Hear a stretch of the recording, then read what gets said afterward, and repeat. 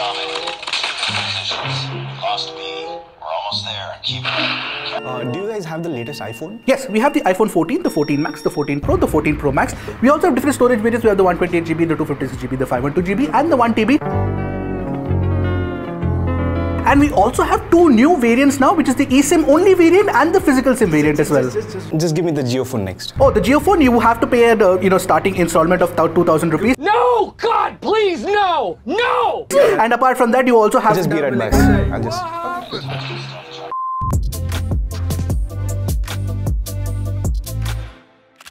That's right, Apple is expected to launch as many as 8 iPhone 14 models this year, and don't forget the storage SKUs that go along with it. Welcome back guys, I'm Ershad, you're watching yet another episode of Retech, where we're going to be talking about the most important tech news of this week, along with some silly ones and make some dad jokes along the way. Let's go. Alright, so the news actually states that the iPhone 14 is expected to now come in an eSIM only variant. Of course, you have the physical SIM variant, which also accepts a second eSIM, but Apple is going towards that portless future, and therefore this is closer to the reality of that eSIM only iPhone that Apple wants to make in the near future. Now, the question definitely on everybody's minds would be, how does that translate for India? Well, you can actually get an eSIM connection on your current iPhones on an Airtel, Vodafone Idea or Jio connection. But what is important to note is that these telecom operators will have to educate their users about how to get eSIM on their devices. I've actually tried this in the past where I wanted to change my eSIM connection from a phone to a Samsung Galaxy Watch that I was using, and it was so difficult. I had to literally sit on a 30-minute call with an Airtel exec to actually go through the whole process. So yeah, it can get cumbersome, so we'll have to wait and watch if Apple actually implements that in India. But world over, definitely in the US,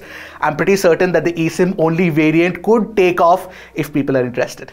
Okay, now moving on from Apple to the real MVP of launching many phones, Redmi. So essentially, Xiaomi's Redmi sub-brand launched as many as 4 Redmi Note 11 phones this week, which includes the Redmi Note 11, the Redmi Note 11S, the Note 11 Pro 4G, and the Redmi Note 11 Pro 5G, of which the Redmi Note 11S is confirmed to launch in India on February 9th, and the Note 11 might also come along with it on the basis of the teaser that Xiaomi has put up on Twitter. Now, both the Note 11 and the Note 11S come with that punch-hole AMOLED 90Hz display, but more importantly, the USP of the Note 11S is that it comes with a 108 megapixel camera for the first time on a non-Pro variant of a Redmi Note number series phone. Now, moving on to the Redmi Note 11 Pro and the Note 11 Pro 5G, the main difference between those two phones is the fact that the 4G variant of the phone comes with Helio G96, whereas the 5G variant comes with Snapdragon 695. Both these phones also come with a 120Hz AMOLED panel, and more importantly, the Redmi Note 11 Pro 5G comes with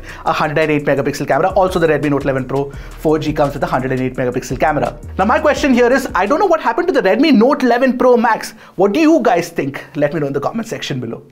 Now, moving on to the third news of the day, and this is a very important one because it was too premature of me to think that Intel was beaten handily by Apple's M1 Max. But like a battered Rocky Balboa, Intel has managed to fight back to a certain degree.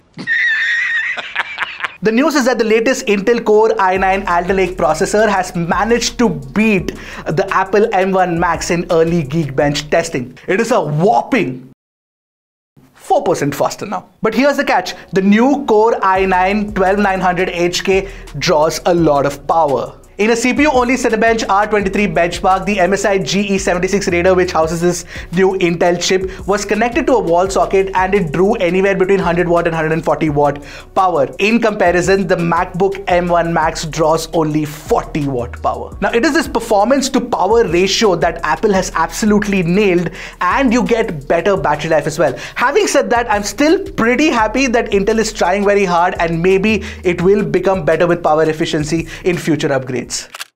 Now, moving on to this week's WTF headline of the week, Narcos meets Black Mirror.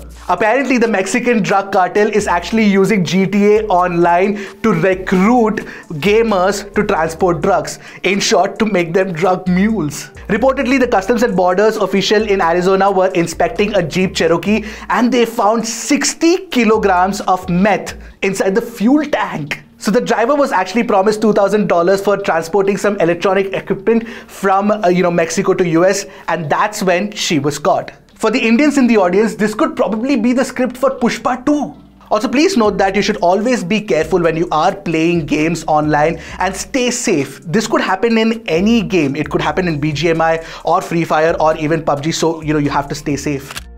Now, I know that the JioPhone Next has met with a lot of criticism. You should definitely go and check out our video as well on the phone. But the JioPhone 5G seems to be more in line with a modern day Android smartphone. An Android Central exclusive report claims that the JioPhone 5G will come with a Snapdragon 480 chip inside and will be available in a 4GB 32GB storage variant as well. Apart from that, you also will get a 6.5-inch IPS HD Plus LCD panel, 5000 mAh battery with 18 watt charging speeds. Hopefully, if everything pans out well, we will see Jio's 5G network rollout happening by the end of the year and maybe even the launch of the JioPhone 5G to go along with it.